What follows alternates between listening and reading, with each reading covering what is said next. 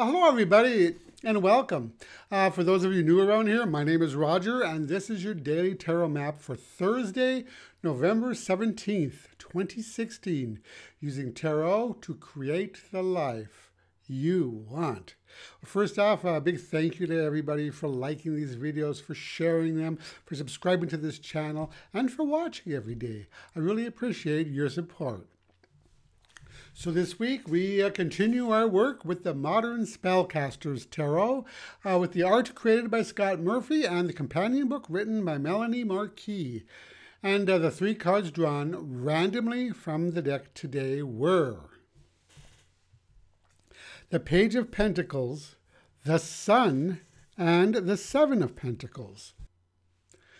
So the first card I draw today is the Page of Pentacles, in which we see a man holding a large pentacle and looking straight ahead. So for me, this is usually the card of the student. So as such, it can represent learning and study. Now this could be learning a new skill for your own personal enrichment and growth, or maybe to increase your chances of obtaining employment or a promotion with a higher income.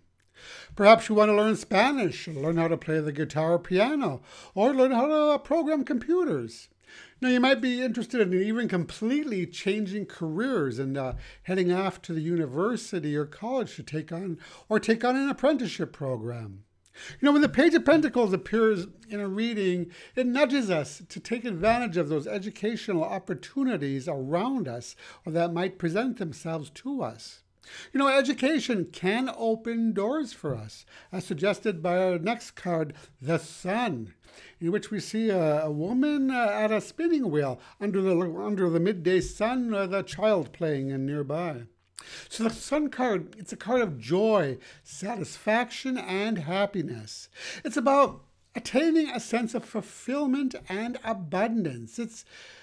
It's interesting to note that the woman at the spinning wheel and the young man are directly facing each other, as if their destinies are somehow linked or intertwined. So in this position, the center position, I see this card as representing the opportunities available to us if we're willing to put in a little study or be willing to learn new things. But our education does need to be tended to, as suggested by our last card, the Seven of Pentacles, in which we see a woman watering a plant. So this tells me a couple of things. First, we need to learn constantly to grow as well as to keep up with the busy demands of a modern world. And second, we need to be patient. You know, it's easy to get antsy when we take on a program of study. You know, we want to be enlightened now. But this card reminds us that we have to allow things to nurture and grow. And learning a new skill does take time if it's to be approached properly. But the opportunities available to you and the results will be more than worth the wait. So the message today for these three cards is: shift your focus from the past to the future and resolve to take advantage of the educational opportunities out there. New doors will open for you in the process, and you may attain that fulfillment many of us are searching for. So today's advice card comes from the Wisdom of Hidden Realms Oracle by Colette Baron Reed. And the card drawn randomly from the deck today is the Hawk Prince. So this card is about paying attention to those little coincidences that pop up in our life. It's about listening to our intuition. So for instance, you might be thinking about learning French, and then all of a sudden you notice an ad for a French tutor. Or maybe your company just announced a training program or an apprentice program for an area that you've been thinking about.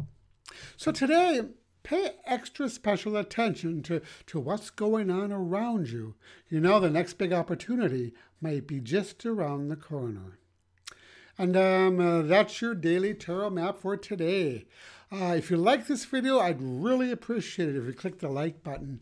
And again, visit my website at tarot-dude.com where you can learn more about me and my work, or book a consultation if you'd like to. And that's it for today. Thank you so much for watching, and I'll talk to you tomorrow. Brightest blessings.